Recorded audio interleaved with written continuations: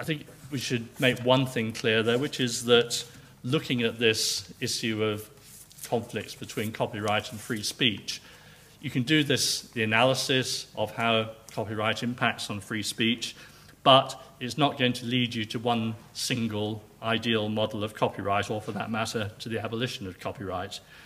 It's more like an envelope, or a floor, or a ceiling. If you puncture the envelope, then the right of free speech can be triggered and used as a corrective. But within that envelope, many, many different models of copyright, or possibly even no copyright, can exist. So appealing to the fundamental right of free speech, while it's very important and powerful, is not going to resolve every disagreement about what copyright should look like. What we're looking at today is, if you like, the outer limits. What I'm going to do during this talk is to firstly just look at freedom of expression as law, how that actually forms part of our law, then look at how copyright and freedom of expression interact generally, and then look at 10 particular intersections that I've identified between copyright and freedom of expression, and picking up on those in a few places where it has particular relevance to digital and online.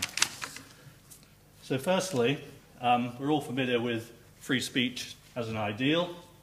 Lots of inspiring things have been said over the years about free speech, but fine as these are, you can't go to a court and enforce them. And what we need to look at, if we're going to use free speech as a corrective to copyright if and when it becomes excessive, is to have something which we can turn to in the courts. And so we need things like constitutions, we need legal instruments, and we have, for instance, the Bill of Rights, the US Bill of Rights, which is a constitutional document, part of the of US law. There we go. We have the Universal Declaration of Human Rights, which, strictly speaking, is not a legal instrument, but is very influential. A lot of people call it soft law. We have the 1950 European Convention on Human Rights, which has a guarantee of freedom of speech within it. We have the UK Human Rights Act, and we have the Charter of Fundamental Rights of the European Union, which is part of European law. What have they said about free speech? Well, the earliest one is the US Bill of Rights. They knew how to draft in those days, 14 words, very clear and to the point. Congress shall make no law abridging the freedom of speech or of the press, and squarely aimed at freedom of speech, enemy number one, the state, and a very robust and long-lasting protection for freedom of speech. Over the years, these things have got longer. This is Article 19 of the 1948 Universal Declaration of Human Rights. This is the article from which Gabrielle's organization takes its name.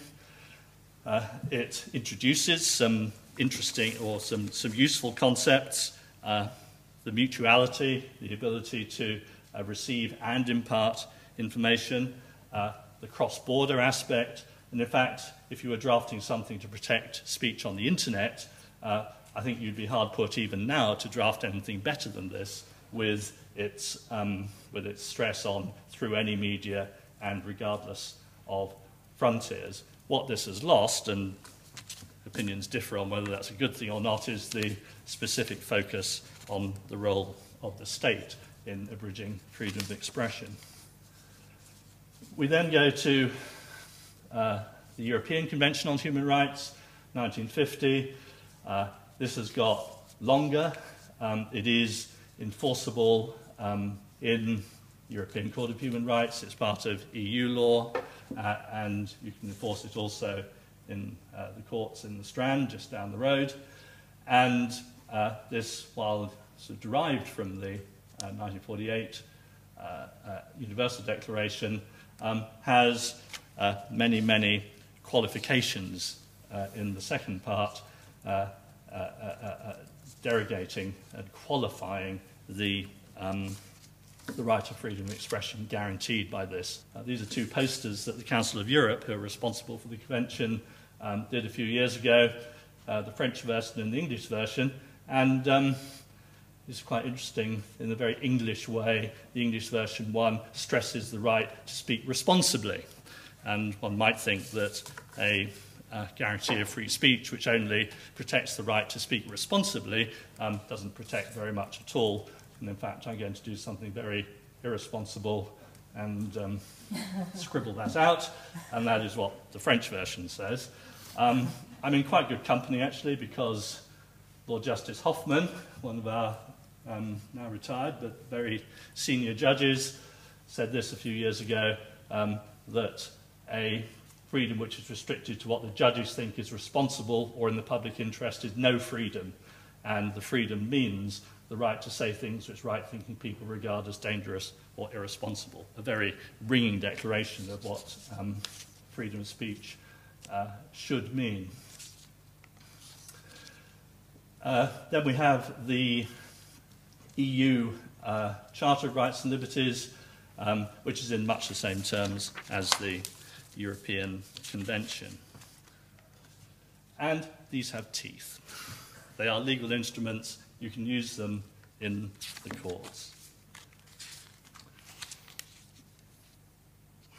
Within Europe, if one is trying to invoke something like freedom of expression in order to influence how the courts look at copyright, you have to go through these various steps. I'm not going to go through all of them, but what I am going to concentrate on, there we go, in the my 10 examples of intersection is the engagement.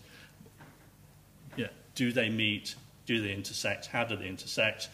Once you've found that they intersect, then you have to go through all these steps of balancing it with other rights and interests in order to decide whether the right has actually been violated. But the first step, and the most important step, really, is to say, is this right actually engaged?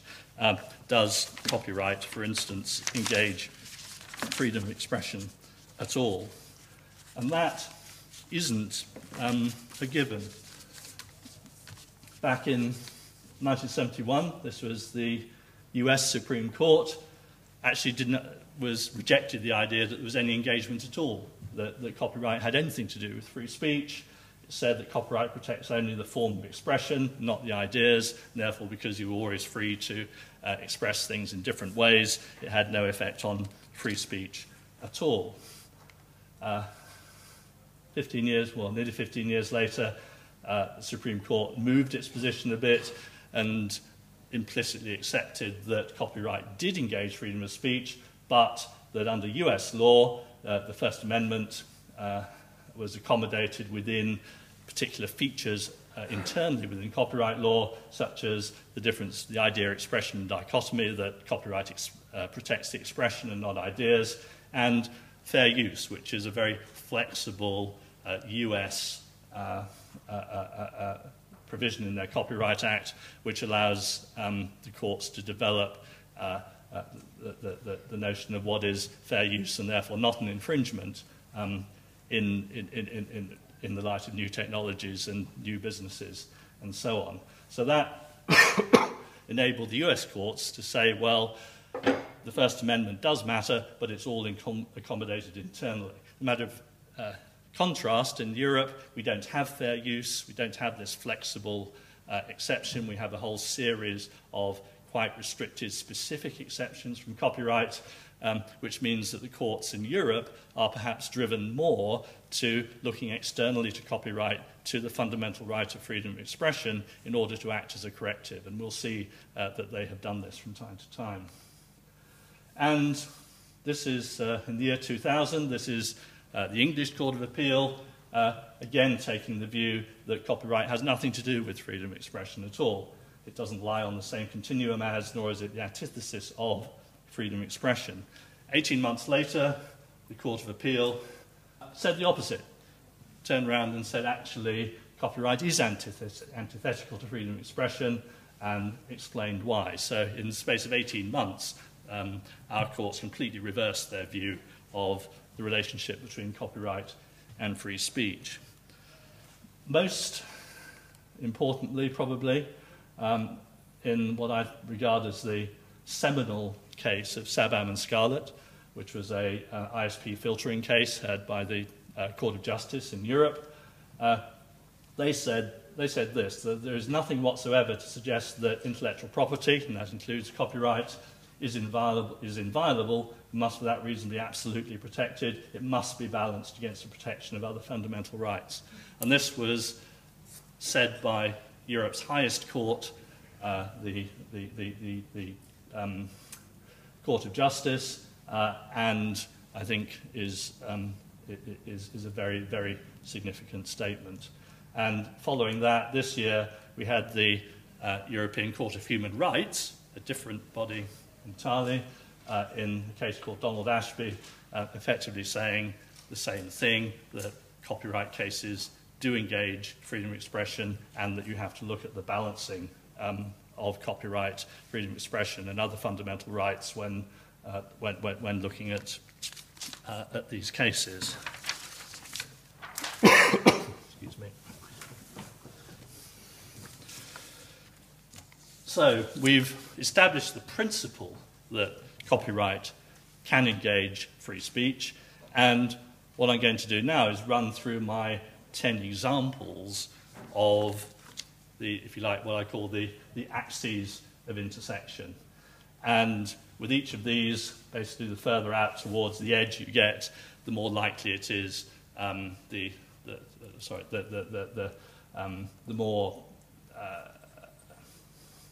greater the interference with the fundamental rights, and the more likely you are to end up finding that there is a disproportionate interference.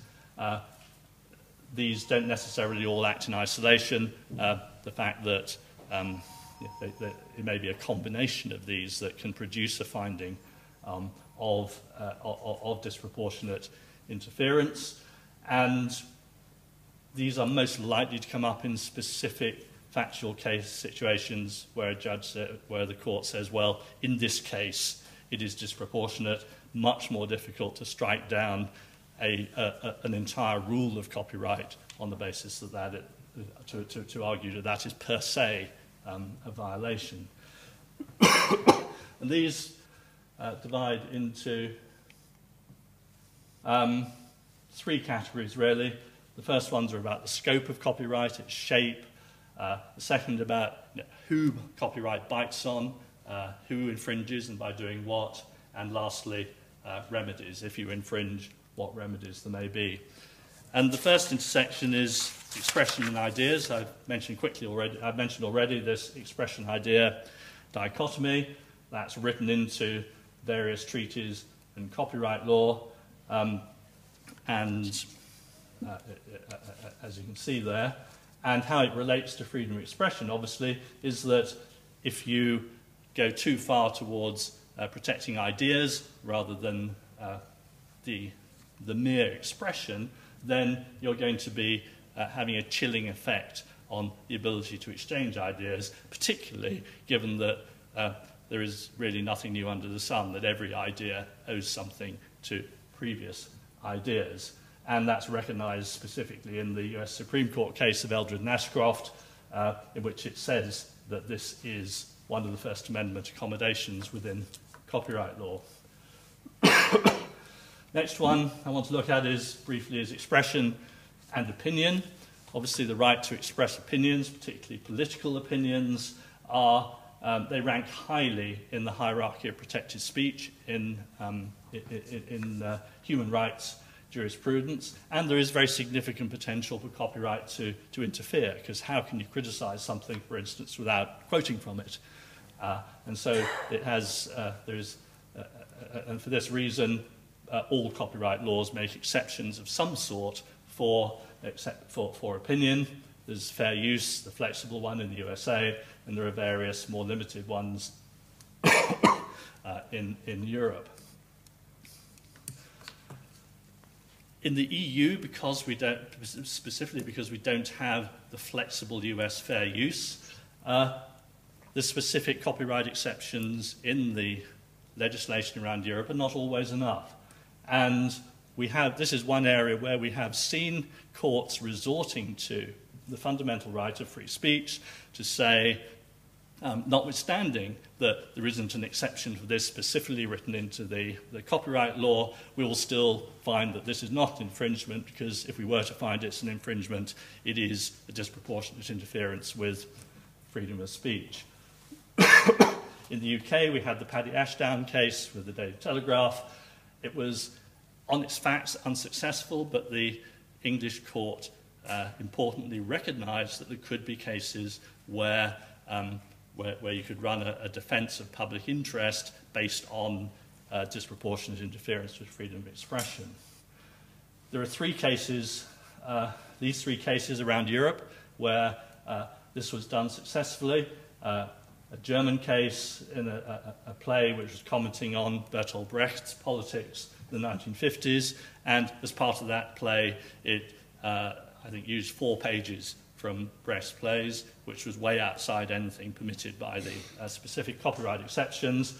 It went up to the German Constitutional Court and said, and they said, well, never mind that it isn't covered by these exceptions. This was necessary and legitimate in order for the playwright to be able to comment on and give opinions on Brecht, and therefore this was legitimate, even though on the letter of the copyright law it would have been an infringement. It's happened in Austria.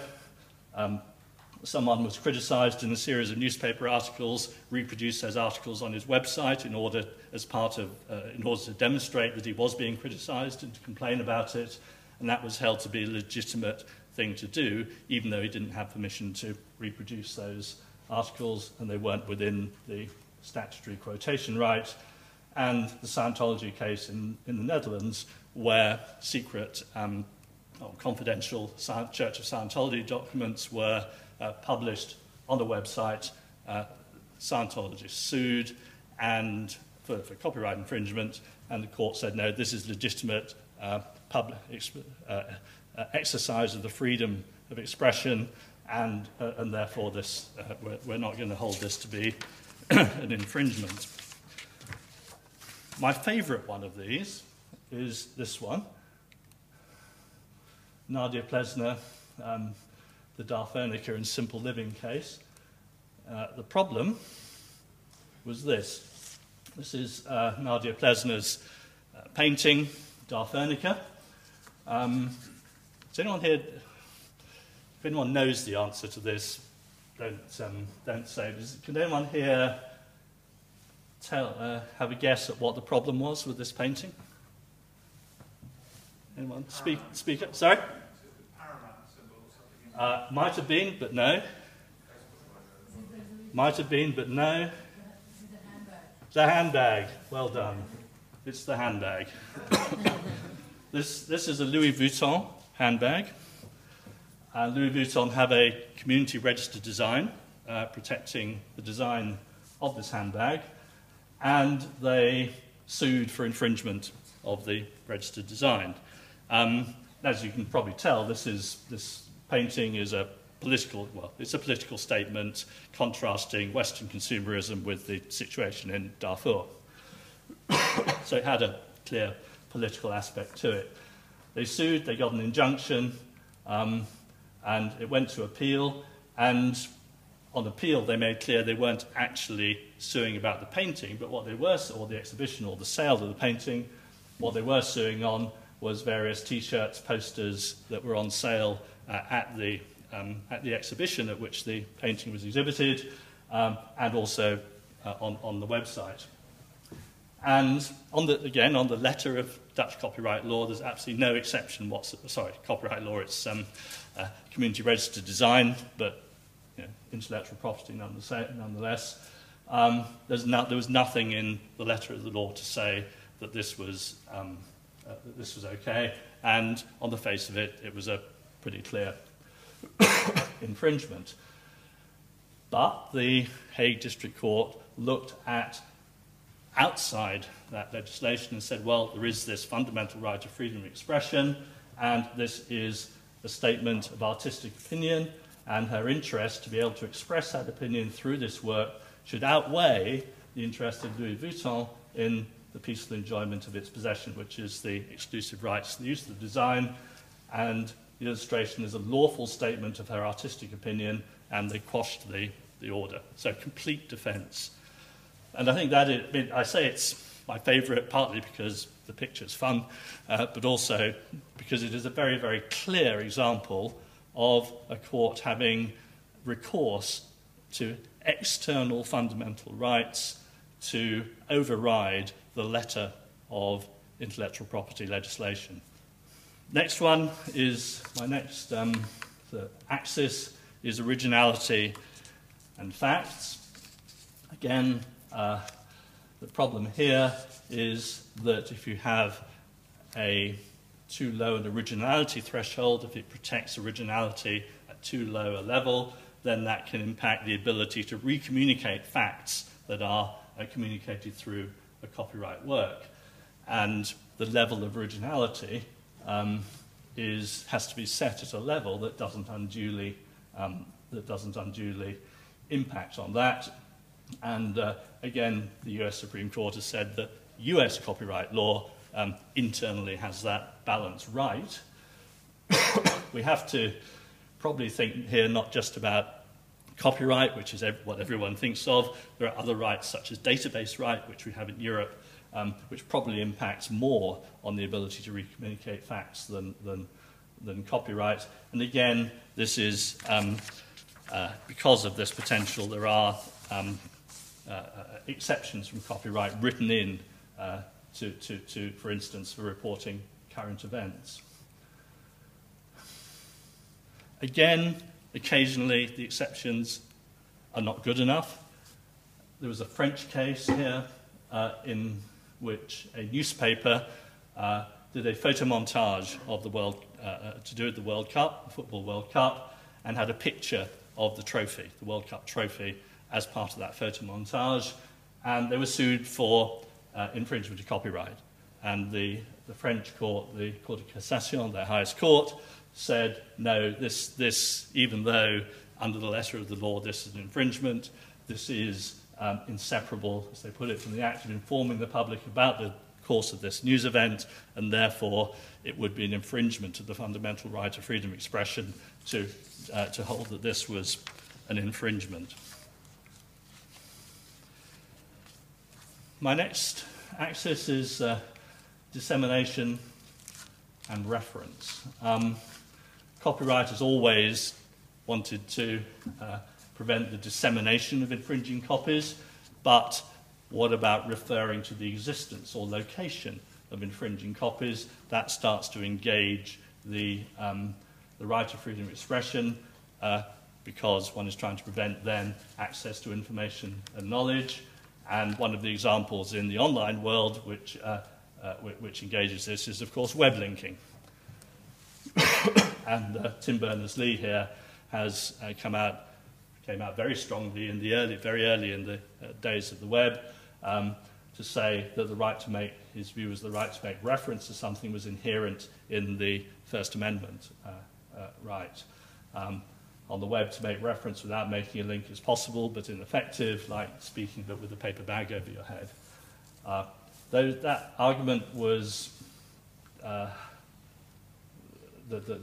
didn't actually succeed in a case in America about the DEX decryption software and creating a link to that, and the court sort of drew a distinction between the functionality of the link and the expressive aspect of the link, but at any rate, the web linking engages this, and I'll have a bit more to say about web linking in a minute. We then have the vexed question of copyright term. The most obvious way in which long copyright terms start to engage freedom of expression is with orphan works. So if you build up a category of orphan works which can't be reproduced because people can't find the owners through, because they're long gone, then that is going to engage the freedom of expression in terms of the ability to access and find works. The First Amendment examples, it has to be said, were very unsuccessful in the two American cases which have tried to challenge increases in copyright term. We then look at suppliers and users. This is all to do with who infringes, and it's one of the areas in which digital copyright has most changed how copyright works. Before digital, and probably more accurately before electronic, if one thinks about the cassette tapes in the 1970s, copyright bit on plagiarists, people who created works and over-borrowed from other people's works, on manufacturers and distributors. And if you're at the head of the chain, if you were the person who copied or the person who was manufacturing the copies, then you were strictly liable for the infringement, regardless of whether you knew that what you were doing was infringing or not. If you were a middleman somewhere down the chain dealing in these copies, then you were only liable if you knew that they were infringing. And if you were the user at the consumer end, if you were a purchaser, if you borrowed an infringing copy, if you were merely reading a book, if you were viewing something, then you didn't infringe at all. Copyright was nothing to do with you. And as a result of the accidental result of the digital revolution, copyright has extended its reach to users, and is one of the reasons why organizations like ORG, like digital rights organizations, have grown up around the world, is because of this extent of the reach of copyright into the world of users. The freedom of expression engagement is particularly in the chilling effect of imposing liability on users, because particularly if you have strict liability, you're not in a position to know whether what you're about to access is infringing or not, and therefore it will chill, may deter you from accessing legitimate, non-infringing content. And there is a case pending to the European Court of Justice in which I suspect those arguments are going to be ventilated. We then have the acts that are restricted by copyright. We all know that copying, obviously, is restricted by copyright, but also, more recently, we have communication to the public, making available to the public. That quite obviously engages freedom of expression by the very nature of the fact that it's to do with communication. And we have lots of cases going on to do with web linking, two cases which are going to the European Court of Justice at the moment about whether links to, for instance, infringing material infringe the communication to the public right, and I would absolutely expect the Court of Justice to be looking at the impact on the proportionality and freedom of expression arguments when they come to look at those. We then have remedies, and this is obviously a serious one. There are all sorts of different remedies for copyright infringement, and they can engage freedom of expression in different ways, criminal or civil.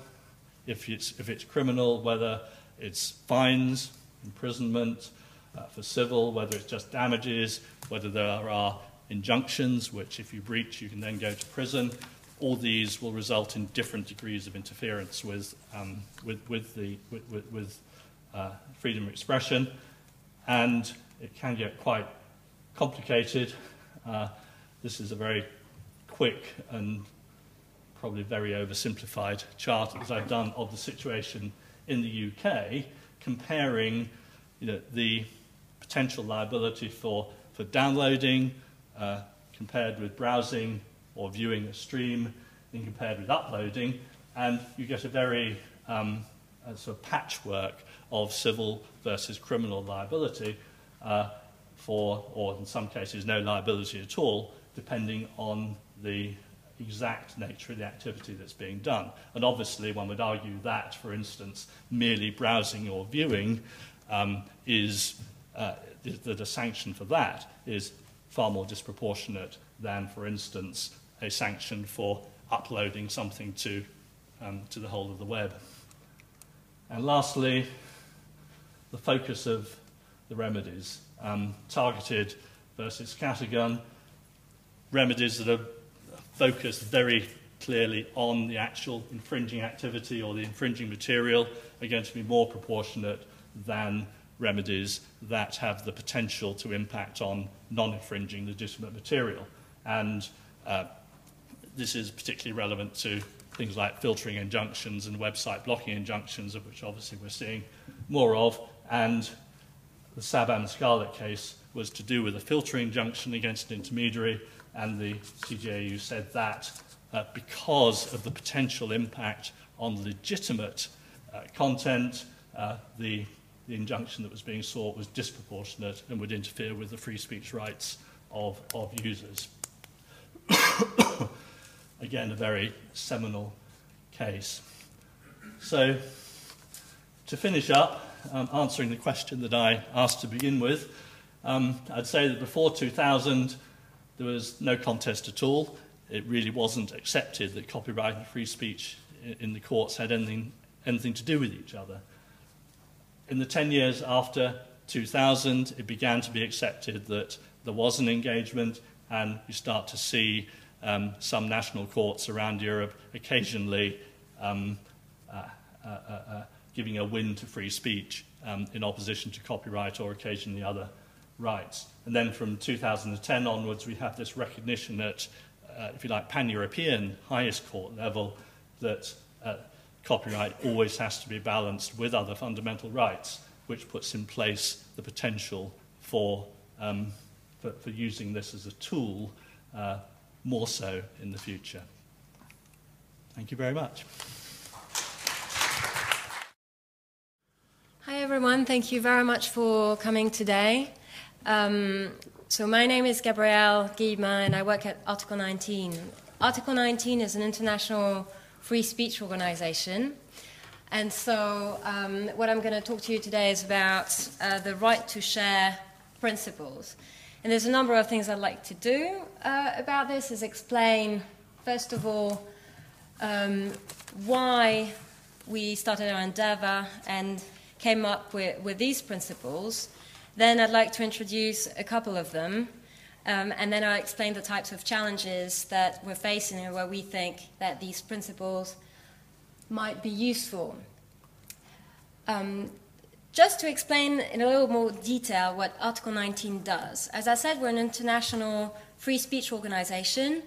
We use international standards on freedom of expression, international human rights law, to formulate international principles and recommendations on various policy areas. We've done a lot of work around hate speech, around broadcasting, and one of our signature types of documents is International Standards Series. And if you like, the right to share principles that I'm going to present today are just the latest one in the series. We've done similar work around freedom of expression and national security. They're called the Johannesburg Principles. And around freedom of expression and equality, they're called the Camden Principles. And these principles over the years have been used by the courts internationally. The Johannesburg Principles were used by the House of Lords. And the Camden Principles have been used in the context of something called the Rabat Action Plan. So the hope is that these principles will be equally successful and will be taken into account by courts and policymakers in the area of freedom of expression and copyright.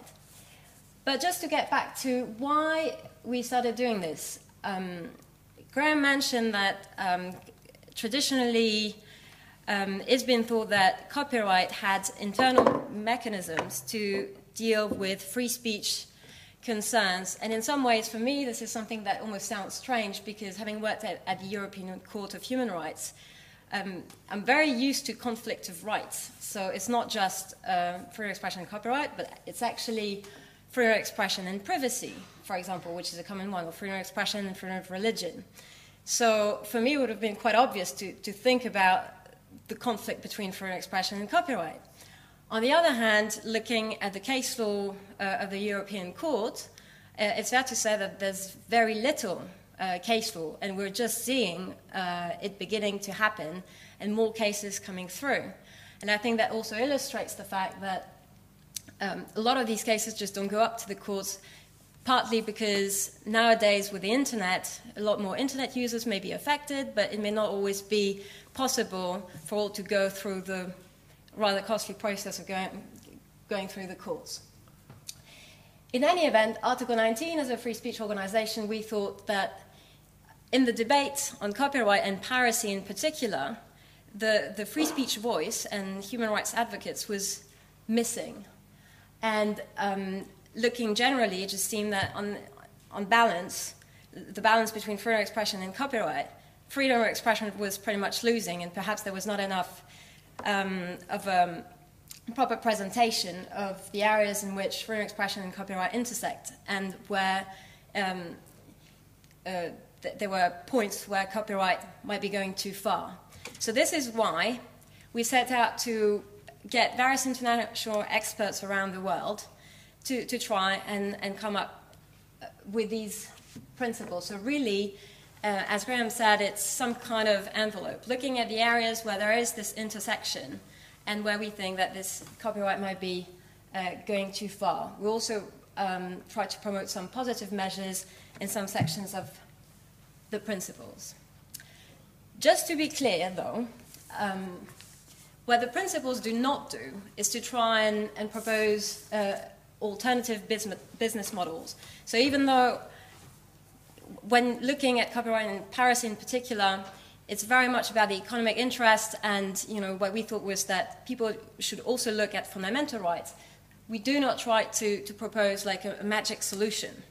So, and rightly in our view, since we're not economic experts, we're not business managers, so we leave it to others more qualified to do so. At the same time, the principles do not seek to condone illegal file sharing, and this is something that's apparent if you go through the various sections of the principles, and in particular looking at Principle 11, for example, on civil liability, and even looking at Principle 2, which talks about copyright. So we very much recognize copyright as being a human right, which, trust me, even to recognize that has led to various interesting philosophical discussions. But on balance, looking at the international human rights instruments that are existing, things like the EU Charter on Fundamental Rights, we thought it important to have it up there and recognized as a human right. And as you see from like the previous slide, is like these principles. There's 15 of them, divided into 6 sections. And by the way, if you want to have a look at them in more detail, there should still be a couple of copies in the area where the stalls are. So what I'm going to do now, briefly, is to highlight some of those principles. I'll be very happy to discuss others in the Q&A session afterwards. So the first of those principles is fair dealing and derivative works. And this is something which, for us, has become very important for freedom of expression, because now on the internet, people have very much the ability to create a lot more easily than before, since they can pretty much publish and communicate the material themselves. And so you see a lot of these things, for example, on YouTube, and this thing of rip, mix, smash, and burn. And so in Principle 6, we sought to emphasize the fact that the limitations and exceptions that Graham was telling you about should be interpreted broadly so as to give greater protection to the right to freedom of expression. And this is because traditionally, so far as copyright is concerned, that's where freedom of expression has been protected. But we seek to re-emphasize the fact that freedom of expression, when looking at those, needs enhanced protection. So for example, if you look at the UK High Court in this country in 2011, Lady Gaga won an injunction to remove a Lady Gugu song from the Munchie Monsters channel on YouTube. And this was a special dance. It was very successful with children, but because there was a song which sounded a little bit like the Paparazzi song by Lady Gaga, the song was eventually removed from YouTube. And that's the sort of thing where you've got here some form of parody which lost out against copyright. Another interesting thing is that when you look in the world of copyright, some copyright experts also have thought that there are certain areas in which copyright might be going too far, it might be worth trying to interpret these exceptions broadly. And a group of copyright experts came up with this declaration on a balanced interpretation of the three-step test in copyright law. And again, in looking at the three-step test, they said that fundamental rights should be given special consideration when applying it. So it's not just a question of trying to do minimum harm to authors. It's also about taking into account the wider public interests. So the next principle, which in some way could be considered to be fairly uncontroversial, is the one about disconnection from access to the internet. This, in the principle A, we think it's a disproportionate restriction on freedom of expression. And we didn't just come up with it. This is something that we sought to establish in international standards on freedom of expression, and best practices.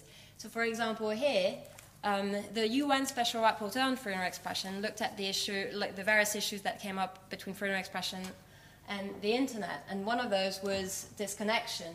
And he clearly said that cutting off users from internet access, including on grounds of copyright, was a disproportionate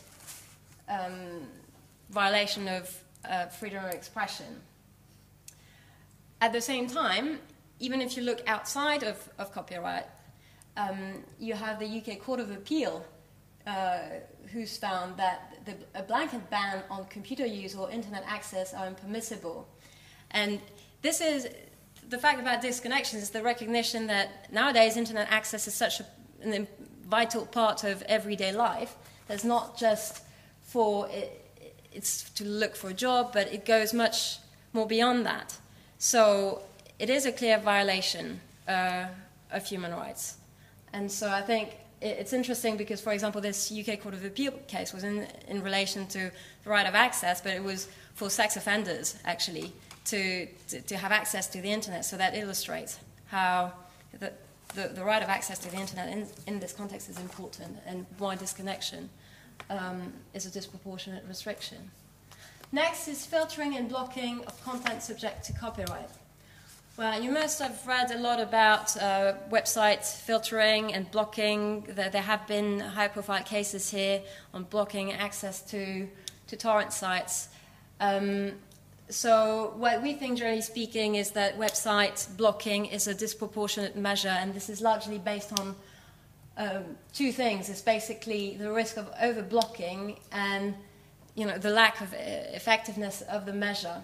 So, and this is something that we've based on two things. First of all, looking at over-blocking, this is something that was found by Ofcom when looking at the various ways in which material can be blocked. And in that case, it was found that the available techniques carried a risk of over-blocking and were not 100% effective. And then there's obviously the seminal case that Graham mentioned already of Sabam, Scarlett and Scarlett Extended, where the court said that granting an injunction to block all sorts of material was just not an option, because it's impossible to know in advance whether some material might be legal or not. So, but in recognition of the fact that sometimes the courts already use website blocking as a device, in the principle we try and look at some minimum standards that we think should be applied when the courts consider in considering the scope of a blocking order. So that includes, for example, bearing in mind it should be as targeted as possible, because what you don't want is that the injunction to block material that is perfectly legitimate. And something interesting in this context, to give you another example, is that In Turkey, recently, there was the Scribd website was entirely blocked just because of one copyright claim. I was at a talk where a Turkish expert on internet was explaining, telling us about this case. And more recently, there was also an Australian case where, in order to block some sites which were supposedly defrauding, it was to counter fraud, they ended up blocking access to over 200,000 sites, which were innocuous. So this is blocking. The next one I want to tell you about briefly is intermediary liability and content removal. I don't know if you're familiar with notice and takedown. So, for example, you have something up and there is a request by a copyright holder. They send the request to the intermediary, and then you have various types, like different processes, in order for the material to be removed. Well, in relation to that, I mean, generally speaking, we think there are a number of problems with those notice and takedown procedures, which is fair to say are not always actually spelt out in legislation. For example, in Europe, they're very much the result of broader provisions. But in any event, when looking at these types of procedures, in the principles, we try and set out some minimum requirements of due process that we think should be in there, so as to make those procedures more compatible with human rights standards. Because very often you have a situation where the person who had the material up is not informed that there's been a notice, and there's no right of counter notice, either it's not spelled out or it's not happening in practice. So we list some of those requirements, and these are those that you can see here. Possibilities of remedies, also having a remedy when there's abusive or negligent copyright notices. So these are the types of measures we're looking at. We also recommend looking at alternative mechanisms such as notice and notice procedures, which is something you find in Canada. Another one of the principles that was mentioned in the previous slide is in relation to no monitoring, but that goes back to the Sabam case and also the Article 19 of the e-commerce directive, which is set out here. Now, looking ahead, so why do we think these principles can be useful? Copyright is not just something that's being dealt with by parliaments. Sometimes it's more effective for various groups to try and seek for international trade agreements to be adopted with copyright provisions. You must have heard about ACTA, so that led to a huge amount of demonstrations in Europe, but ACTA was not adopted in the EU. The European Parliament refused to sign it, but now we're looking at other international trade agreements where some of the provisions that we thought were dangerous for fundamental rights may be coming back in the Transatlantic Free Trade Area Agreement or Transatlantic Trade and Investment Partnership. Another one is in the Pacific region. And so we're looking at similar things. And the problem that we have here from the perspective of fundamental rights is that these international trade agreements concern fundamental rights, but yet there's no democratic process involved. People are kept in the dark. The negotiations take place in secret.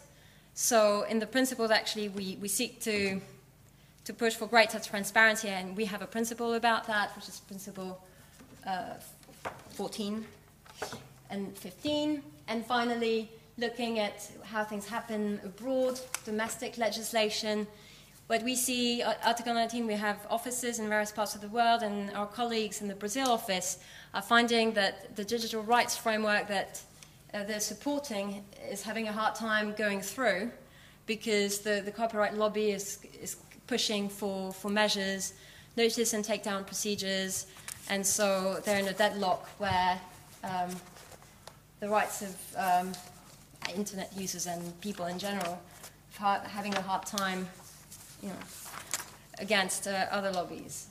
So that concludes my presentation about the principles, and I'd be very happy to answer any questions you may have, and as I said, further copies outside. Thank you very much.